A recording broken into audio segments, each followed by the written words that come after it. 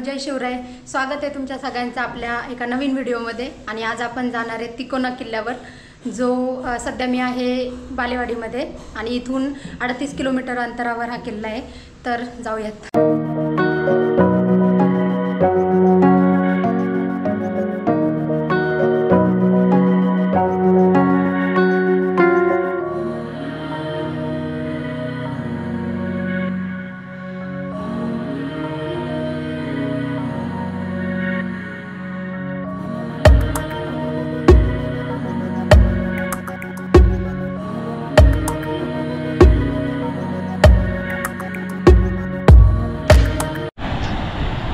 रस्त्यात मध्ये आपल्याला लागली ही दुथडी भरलेली नदी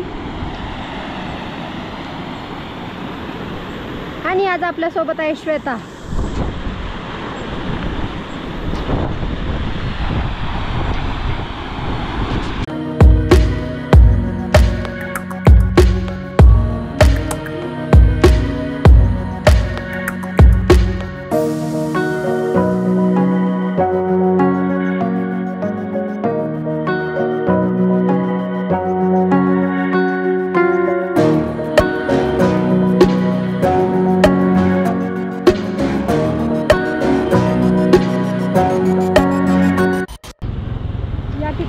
आपल्याला ही पाटी दिसल, ज्याचा तिकोनाकडे जायचा मार्ग दाखवते।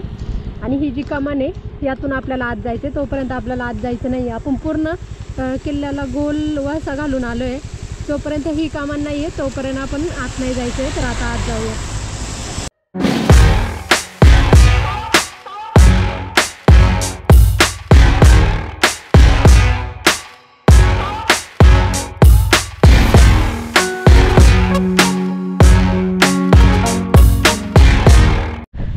आहे पार्किंगसाठी जागा आणि आपल्याला समोर जाऊन ट्रेक सुरू करायचा आहे।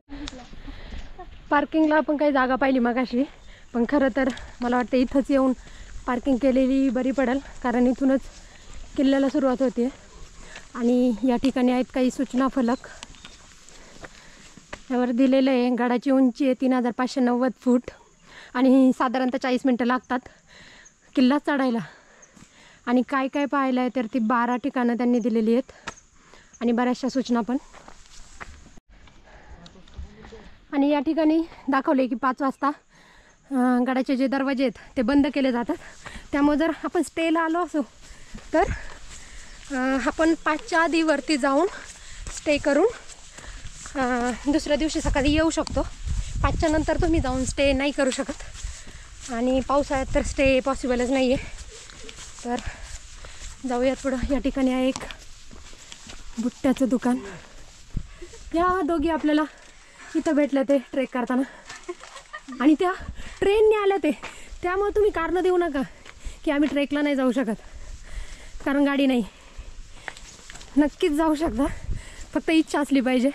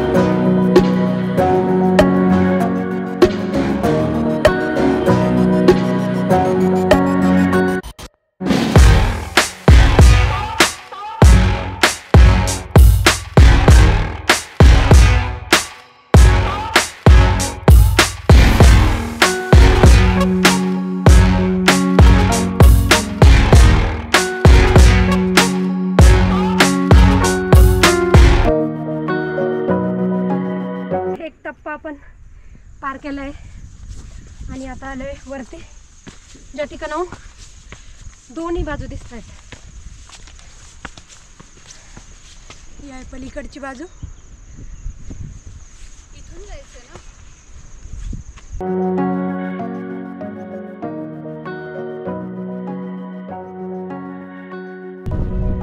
ठिकाणी आहे मेट, ज्याला मेट किंवा मेट असंच म्हणतात.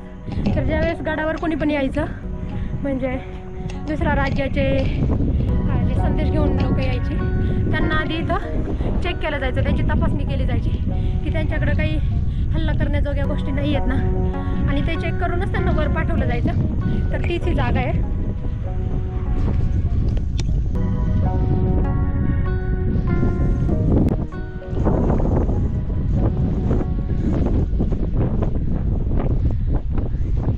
आणि आपल्याला तिकडे वरती जायचंय, तर जाऊयात आता.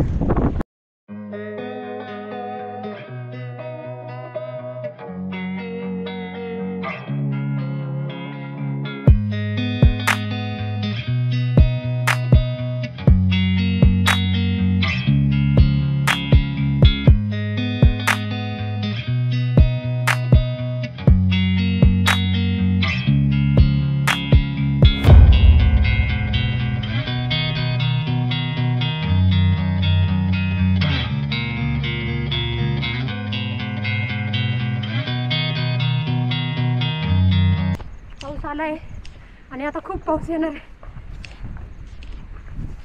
कारण इकडून मागे पूर्ण भरलंय पावसाने.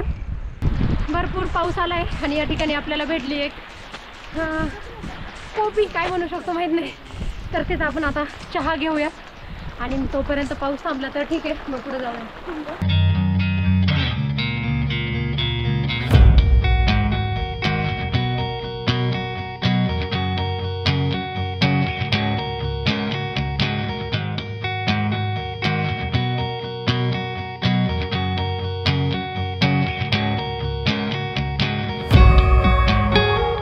या ठिकाणी आहे पहिला बुरुज.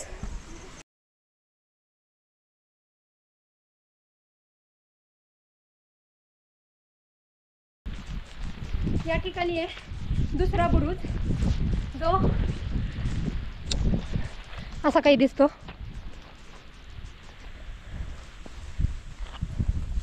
आणि या बुरुजाच्या समोरच आहे दरवाजा. हा आहे गडाचा पहिला दरवाजा.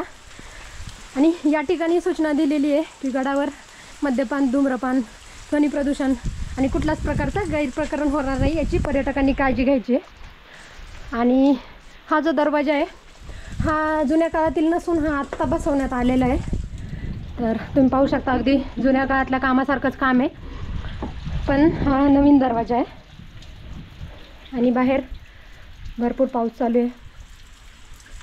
हे जे दगड आहेत हे गड संवर्धनासाठी नंतर आणले गेलेले दगड असावेत, आणि ह्या पायऱ्यासुद्धा नंतर ह्या दगडांनीच बनवलेल्या असाव्यात.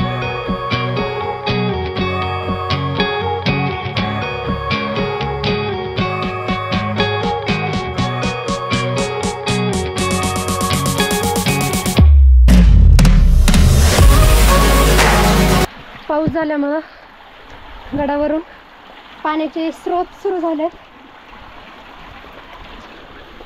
आणि या बुरुजांच्या तटबंदीतून आपण आत चाललोय. आणि हा जो होता तो होता वेताळ दरवाजा, जे की गडाचे दुसरे प्रवेशद्वार आहे. आणि हे जे हे आहेत पहारेकरांच्या खोल्या, पण आता ते सगळं नष्ट होत चाललं आहे.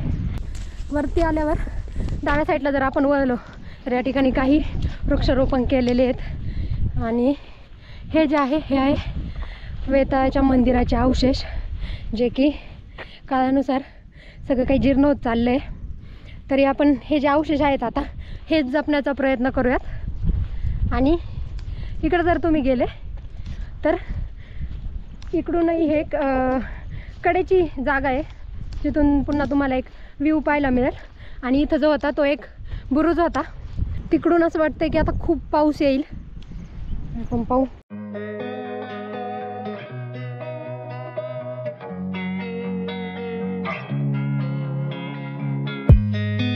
समोर आहे चपेटदान मारुतीचे मंदिर.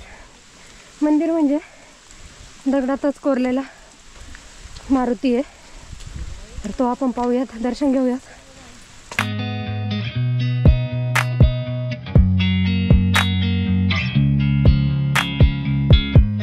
आता आपण मागे मारुतीचे दर्शन घेतले आणि गडावरती जे कार्यक्रम होतात ते महाशिवरात्रीच्या दिवशी, हनुमान जयंती, त्यानंतर शिवजयंती, दिवाळी आणि दसरा या दिवशी होतात. तर पूर्ण गड हा फुलांनी सजवला जातो.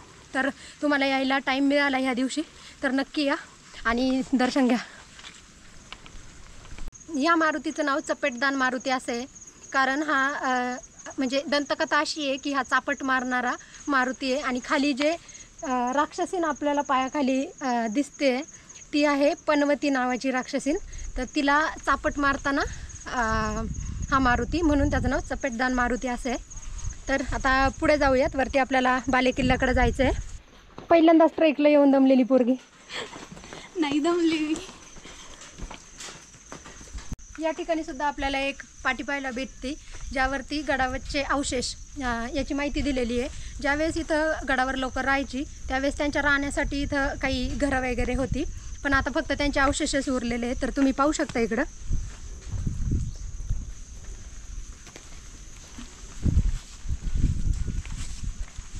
आणि या ठिकाणी सुद्धा आपल्याला एक पाटी पाहायला मिळते, ज्यावरती हे जे गडाचे अवशेष आहेत हे असेच नीट राहण्यासाठी, कारण आता खूप थोडेच उरले ते, त्यामुळे हे नीट राहण्यासाठी यावर येऊन याच्यावर चढून फोटो काढू नका, याच्यावर बसू नका वगैरे, तसेच यातले दगड जे आहे ते हलवू नका, या सगळ्या सूचना त्यांनी या पाटीवर लिहिलेल्या आहेत. 15व्या शतकाच्या अखेरीस जो मलिक अहमद निजाम शाह होता यांनी 1482 ते 83 या काळात जुन्नरवरती त्याचं वर्चस्व निर्माण केलं. त्याने जुन्नरचा बराचसा भाग आपल्या ताब्यात घेतला. त्यानंतर त्याने लोहगडवर स्वारी करून लोहगड त्याच्या ताब्यात घेतला आणि नंतर तो तिकोना किल्ल्याच्या गावाकडे निघाला. पुढे 1657मध्ये शिवाजी महाराजांनी हा किल्ला पुन्हा जिंकून आपल्या स्वराज्यात आणला. पुढे 11 जून 1665 रोजी झालेल्या प्रसिद्ध इतिहासात आपण जे कायम ऐकत आलो आहे की पुरंदरचा तह, त्यामध्ये जयसिंगला जे किल्ले देण्यात आले त्यामध्ये हा किल्लासुद्धा शिवाजी महाराजांनी त्यांना दिला. गडावरील 6 खाणी श्रीरामांचे मंदिर आणि राज्यकारभार चालवण्यासाठी एक सदर होती. आणि या ठिकाणी जे श्रीरामांचं मंदिर आहे तिथं त्यांच्या पादुका ठेवून त्याचं दर्शन घेऊन या सगळ्याचा कारभार चालवला जायचा. तर आता आपण तिकडे जाऊयात, ते पाहूयात आणि नंतर वरती जाऊयात बालेकिल्ल्याकडं.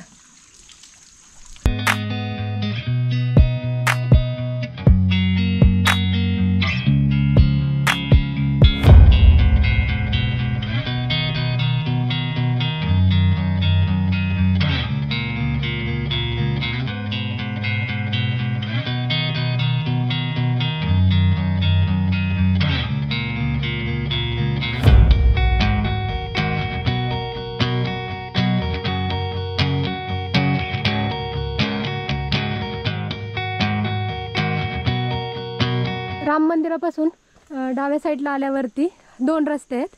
एक जातो वरती गडाकडं आणि एक जातो महादरवाजाकडं. तर सध्या आपण गडाकडंच जावं असं मला वाटतं.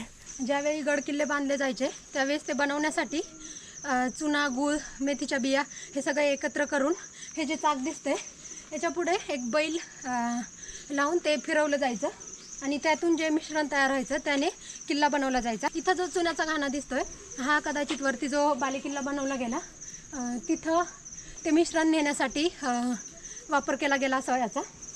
तर बऱ्याच किल्ल्यांवरती आपण चुन्याचा घाणा पाहतो, पण तो पूर्ण नसतो, अर्धा तुटलेला वगैरे असतो.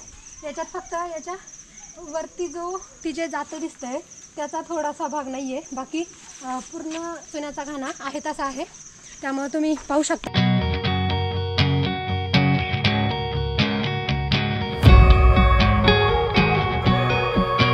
चुन्याच्या घाण्याच्या अगदी समोर आल्यावर आपल्याला ही एक छोटीशी पाटी दिसते बालेकिल्ल्याकडे जाण्याची.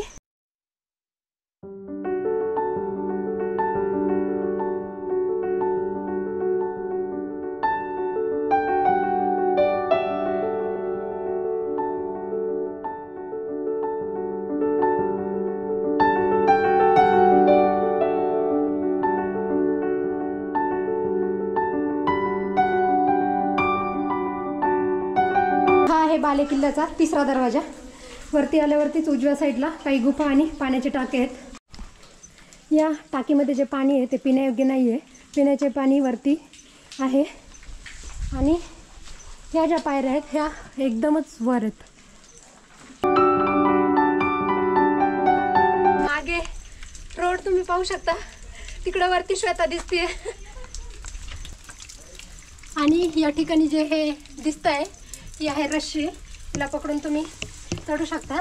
तर फक्त पावसाळ्यातच हे खूप अवघड आहे, नाहीतर उन्हाळ्यात वगैरे तुम्ही नॉर्मली चढू शकता.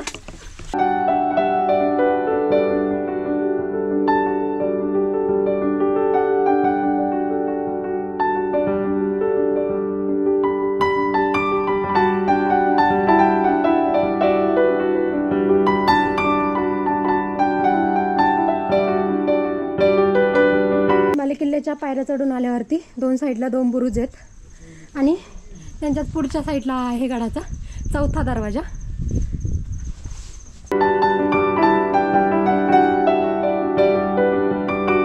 चौथ्या दरवाजाच्या उजव्या साईडला आपण वरती गेल्यावरती इथं आहे एक लेणी.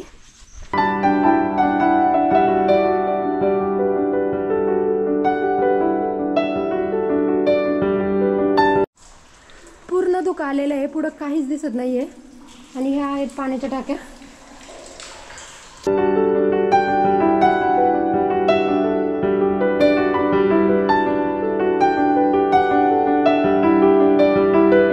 हे पहारेकरांनी बाहेर नजर ठेवावी म्हणून बनवलं जायचं, पण आता धुकं आहे, खूप धुकं आहे, त्यामुळे आपल्याला बाहेरचं काहीच दिसत नाहीये. आता आपण आलोय अगदी शेवटच्या टप्प्यावरती आणि वरती मागं तुम्ही पाहू शकता. फक्त एवढंच आपल्याला जायचं आहे.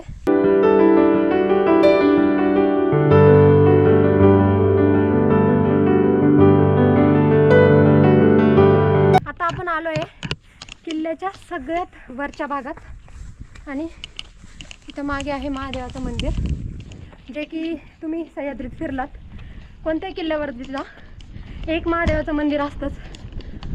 या ठिकाणी आहे एक बुरुज आणि इथं आहे शिवलिंग आणि नंदी.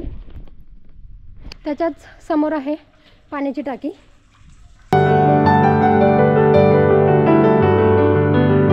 मंदिराच्याच मागे या ठिकाणी चढायला जागा आहे. तर वरती फक्त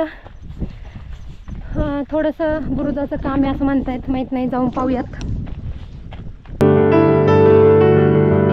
तिकडं मंदिर आहे, तिथून आपण आल्यावरती या साईडला आहे पाण्याचं टाकं आणि हे कदाचित पिण्याच्या पाण्याचं टाकी असेल, पण काही लोकांनी तिथं वॉटर बॉटल वगैरे टाकलं ते. तर असं काही करू नका. किल्ल्यावर साफसफाई ठेवा. आपण कधीतरीच येतो आणि एवढे चांगले जे किल्ले आहेत त्यांना घाण करून जातो, तर हे वागणं बरोबर नाही आहे. काही आणलं खायला तुम्ही सोबत घेऊन जा, कचरा घरी जाऊन टाकून द्या, पण इथे घाण नका करू. आणि या ठिकाणी आहे किल्ल्याचं शेवटचं टोक.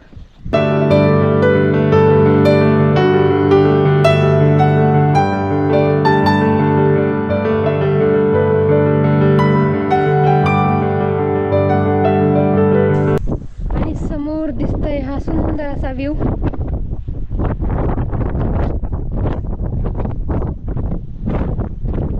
ते आहे पवना डॅम.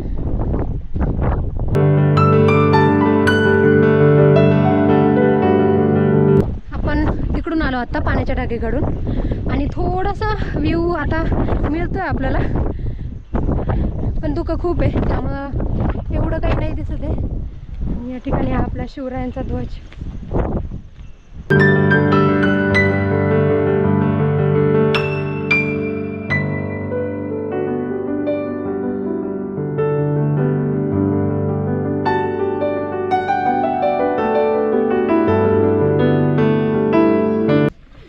मगाशी आपण या ठिकाणावर गेलो होतो आणि ते मी ते खिडकीसारखं तुम्हाला दाखवलेलं, जिथून पहारेकरी नजर ठेवायचे, तेव्हा इथं पूर्ण धुकं होतं. तर आता आपण वरती बालेकिल्ल्यावर जाऊन आलो आहे आणि थोडीशी मोकळीक मिळाली आहे, त्यामुळे आता सर्व काही दिसतंय. तर पाहूया.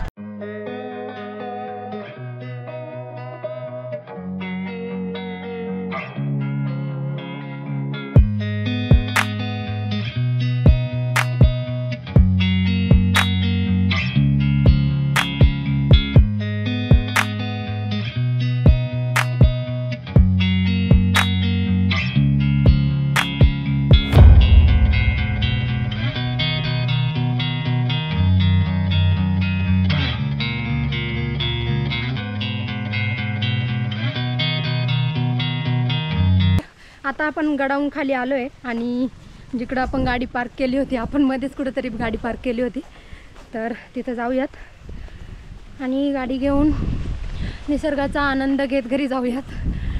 तर व्हिडिओ आवडला असेल लाईक करा, शेअर करा आणि सबस्क्राईब करा आणि तुमचे कोणी फ्रेंड्स असतील तर त्यांनाही शेअर करा, जेणेकरून आमच्या व्हिडिओज त्यांच्यापर्यंत पण पोहोचतील.